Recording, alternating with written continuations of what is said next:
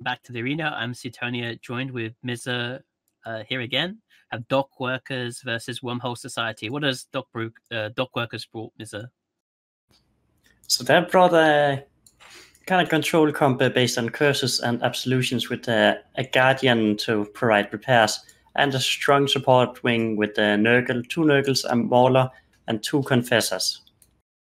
Yeah, and Wormhole Society brought in Eterna, so that's their wildcard cruiser. They can't bring it in ever again in this tournament unless they make it to the finals. 3 Nighthawks, Cerberus Jackdaw, 3 Harpies, and a Moa. Yeah, both teams have swapped in staggered ranges, but they are at the sharpest warp-in angle, so they're fairly close to each other. The match has begun.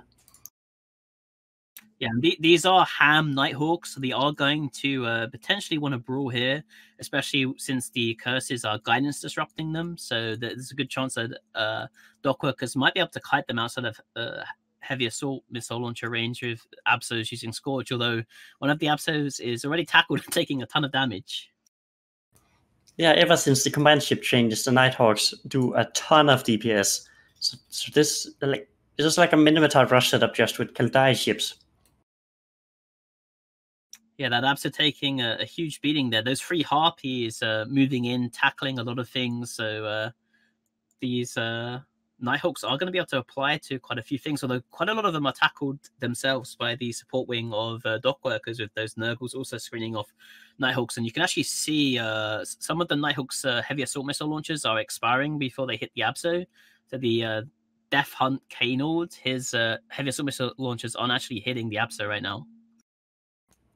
We see the Jackdaw of Savandor has been moved in close, and he's actually getting scrammed by one of the Confessors. This is not a position you want to be in a Jackdaw, unless you for some reason are fitted with the rockets.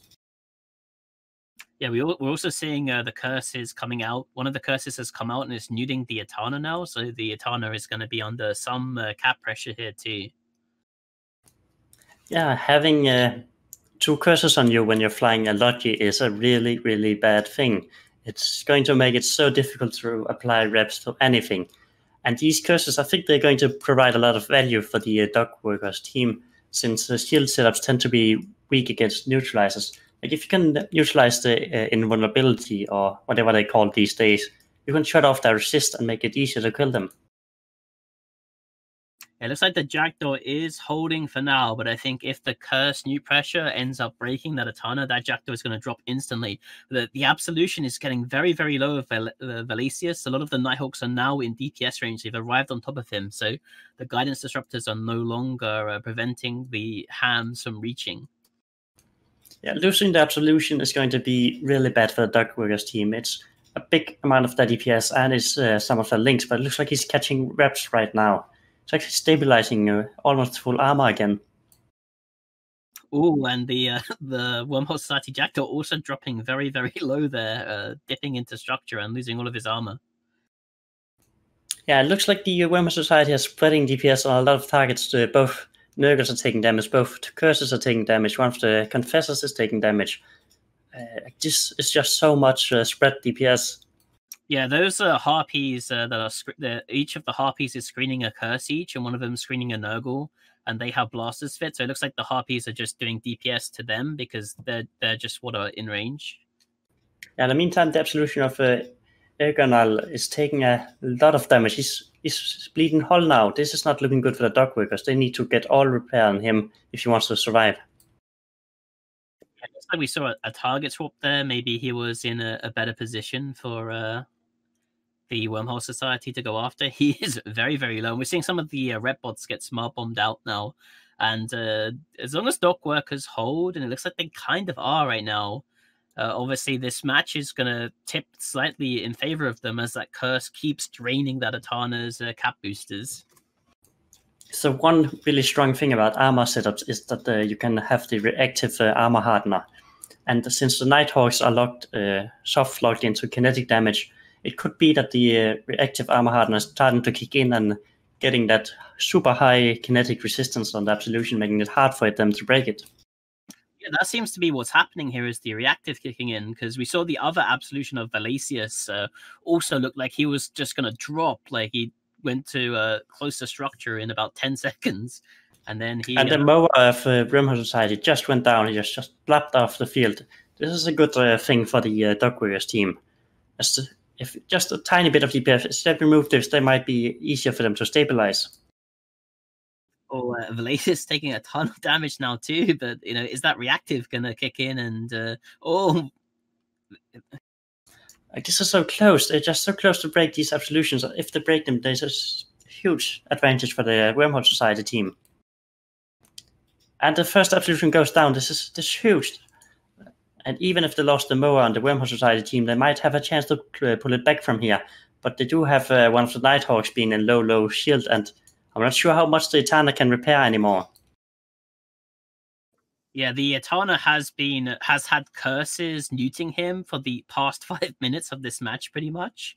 So he's obviously going to have a cap injector fit. He's probably gone through most of his cap injector sticks right now. He's probably had to like permanently boost this whole time. Yeah, we do see the entire support wing of the Wormhole Society team going for these curses, trying to kill them, and Pure is taking damage in his curse against. This is forcing the Guardian to split the reps between the Absolution and the curse. Trying to pressure the Guardian quite a lot here. Looks like the curse is taking quite a bit of damage now. I don't know if the Nighthawks are actually in position to shoot him, but the Cerberus and just the Harpies are still like a pretty huge amount of DPS. I think the Nighthawks are trying to slowboat towards the curse, but as long as they're shooting the Absolution, they're still pulling reps off the curse. So they just need to do as much DPS as possible, forcing the Guardian to choose. Yeah, that Nighthawk now of Mortarion out of shields is just the Etana that's injecting and repping up. You see the reps just went down, then they're back up again. I think that's the the curse is neuting him, then he has to inject. So he's gonna drop here eventually, but it looks like Confessor on the Dockworker side is about to go down too. Yeah, getting rid of these DPS is going to be huge. Like, these Confessors can actually, I think, do 400 DPS with the Conflagration. So that can help keeping the Nighthawks alive. Like, Mortian may not survive, but if they can clear enough DPS, they still have the advantage. Yeah, Dockworkers need to get some kills here. There's only 3 minutes left on the match. It's like the Nighthawk is still very, very low here. Like, this match is extremely close. So it can go both ways. And just every team are trying to kill whatever they can just to get that edge. Yeah, Nighthawk down 25 points to Dockworkers, 22 to Wormhole Society. That Etana is probably run out of cap boosters now because we're not seeing reps coming in on this Harpy. So he's probably completely capped right now. As this match goes on, he's probably not going to be able to rep anymore because he's probably drained through all of his cap booster sticks. Yeah, we're actually seeing the Etana being shot by the Dogworkers team. The Mauler is moving in and trying to kill him off, but I'm not really sure why they want to do that when they have him on perfect control with the curses, but he's definitely taking heavy damage. Yeah, he's dying, and without cap, I guess he can't turn on his any active active shield mods that he has. So he does have that extra SB, but he is gonna drop with the power of everything that's on him, especially once those Nurgles spool up.